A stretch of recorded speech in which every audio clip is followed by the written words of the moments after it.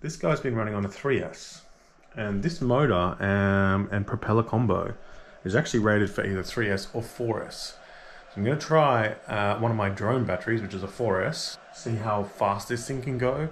The battery, the 3S and the 4S are going to be different weights, so I'm going to have to figure out exactly where to place the batteries to make sure that the center of gravity is correct. So first off, I'm going to weigh the batteries and see what difference I'm dealing with. So here is the 3S that I've been flying. This is the 4S that I have, which I've been using, which I used to use for a small drone. It's just sitting around doing nothing. It's only 850 milliamp hour, but it's 4S. That extra cell will add some weight. Let's just see exactly what the difference is between these two. And that is 143 grams. And this is 112. So it's not a huge difference. That's good news. Okay, so you can see it just barely fits that way. It's actually a bit too tight, but if we go this way,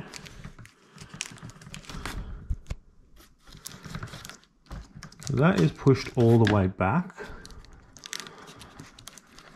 I imagine because of the lower weight, I'm going to need to move it forward a little bit. Let's just try it all the way back. Okay, that's pretty decent. See what happens if we bring it forward a bit. Yeah, so that's nosing down a little bit when it comes up to the front.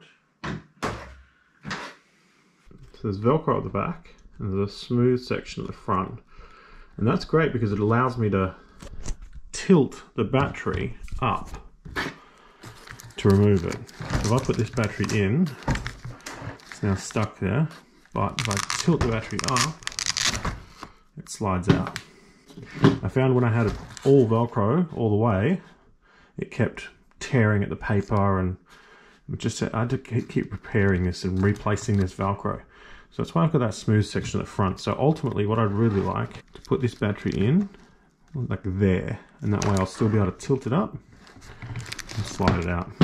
So let's add some Velcro to the bottom of this 4S, and we'll see, or actually I guess you'd say to the side of this 4S, and then we'll see how we go.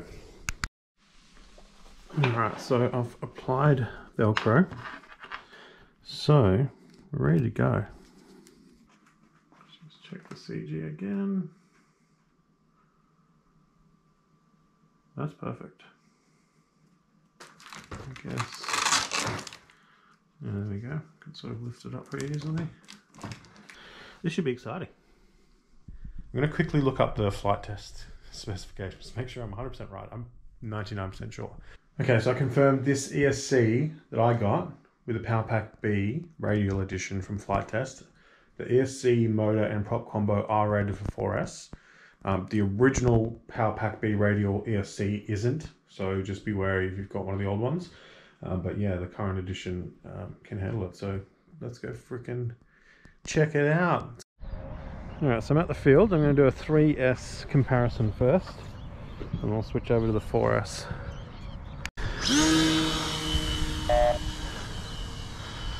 Okay, we got the 4S in. CG is looking good. Let's give this a go. Let's see what it's like to take off with a 4S.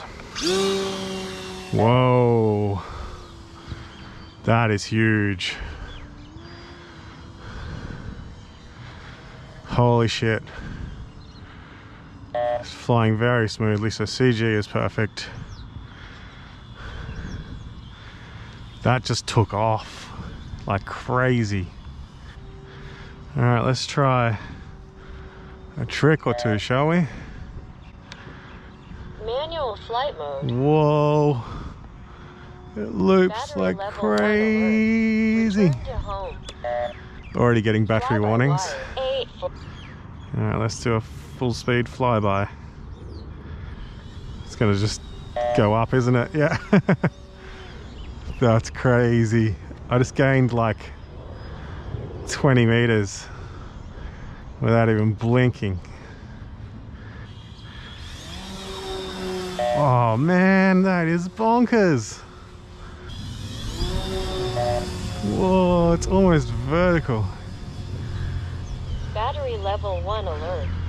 So 4S battery on the Flite Pack B Radial Power Pack with the Flite Test Simple Cub. Awesome.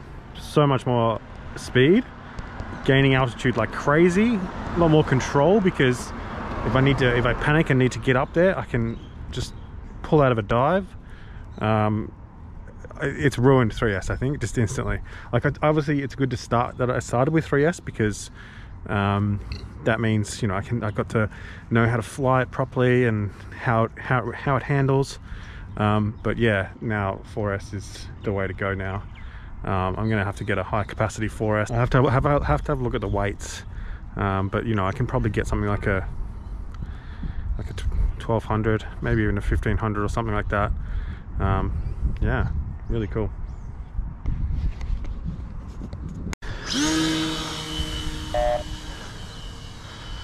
Okay. Whoa.